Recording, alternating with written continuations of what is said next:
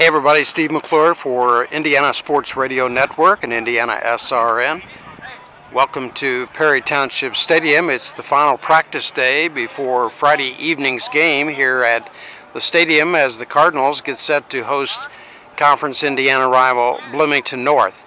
The Cardinals come into the game with an overall record of 4-3, having won their last two road games against Franklin Central and last Friday against Terre Haute South.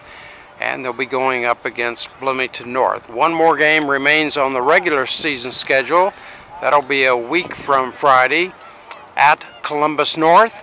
And of course, the just past sectional draw this past Sunday, the Cardinals learned they will face Perry Meridian in the first round. That'll be on October the 28th here at Perry Township Stadium. For IndianaSRN, Steve McClure reporting.